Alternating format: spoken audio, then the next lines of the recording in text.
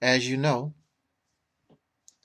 it's just a few more days to the new year. And I do not want to go into the new year by making any more commentary directed at these persons, because this battle, this war, we won way back, 3-4 months ago. And to continue to talk about them brings us to be redundant. And I don't like redundancy. I don't. It's boring.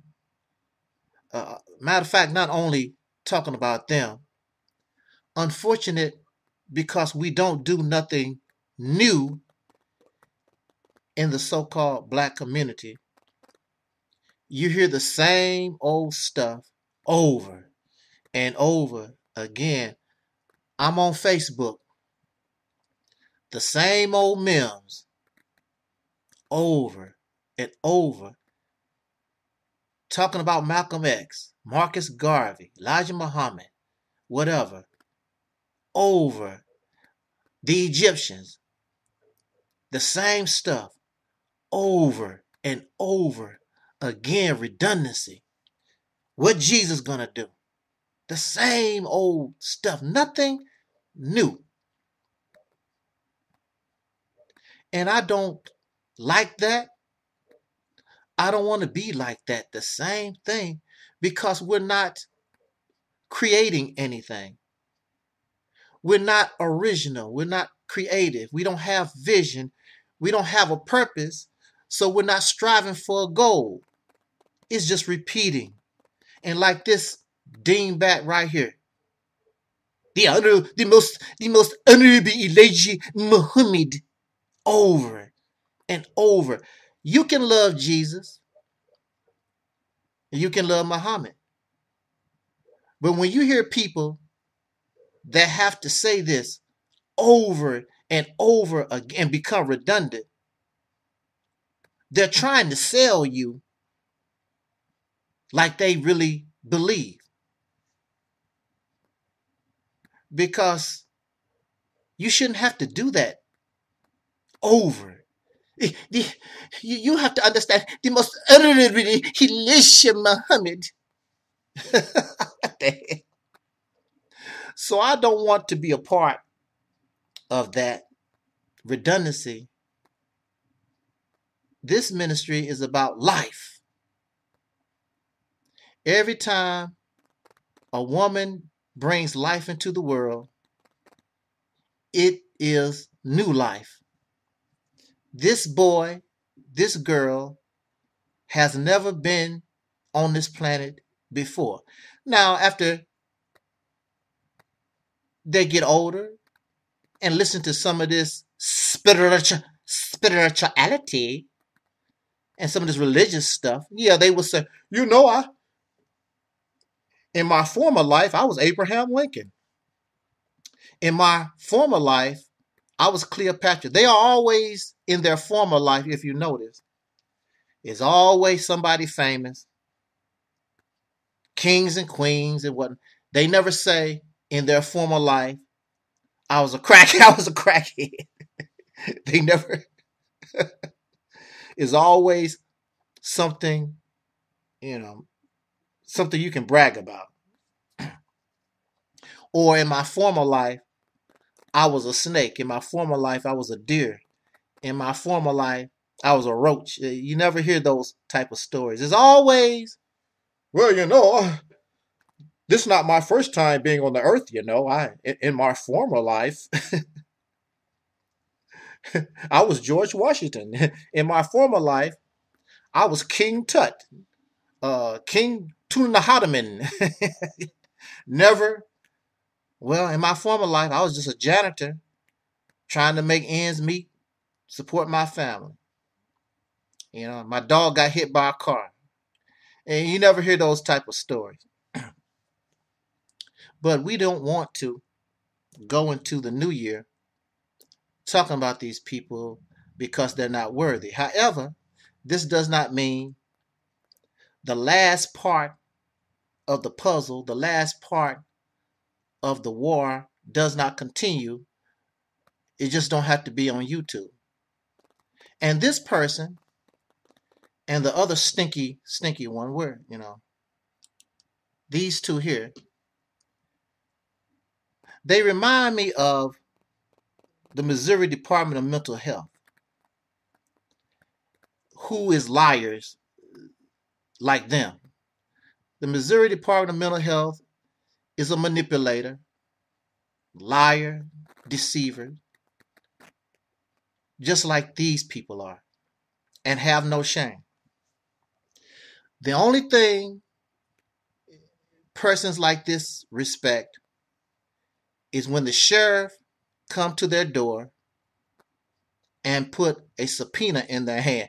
Hey, look, it was so funny when the sheriff came to that facility and started putting legal papers in these people's hands. It stopped being funny. Because, see, there's a chance I can win. Then it becomes real serious. Then they become nervous. All that big shot talk, all that bragging and boasting they was doing, now you see how serious it is. So I decided to do my research because I am a victim of rape. This woman, if you want to call her a woman, this woman raped me. And I researched and made some phone calls. And in the state of Ohio,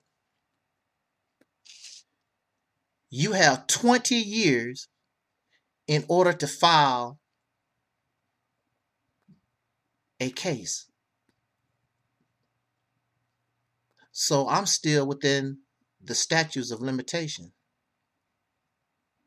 Now, what's going to make my case rare and what makes my case unusual, of course, is I'm a male who is accusing a female of rape. Very rare. I'm very sure it has happened. We live in a different type of era, and if it's good for women, it should be good for men. No means no. I did not want this person. And she has given me the evidence that I need in order to show and support my case. When you listen to her, she basically tells you that she raped me. He's chemically castrated. How do you know? The only way you would know if me or any man or boy is chemically castrated is you play with their private part. You play with their penis.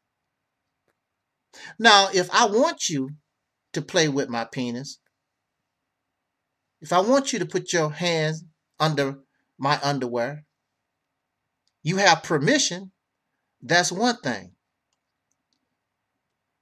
But if I tell you, no, that's not what I want to do, then no means no. She has said out of her own mouth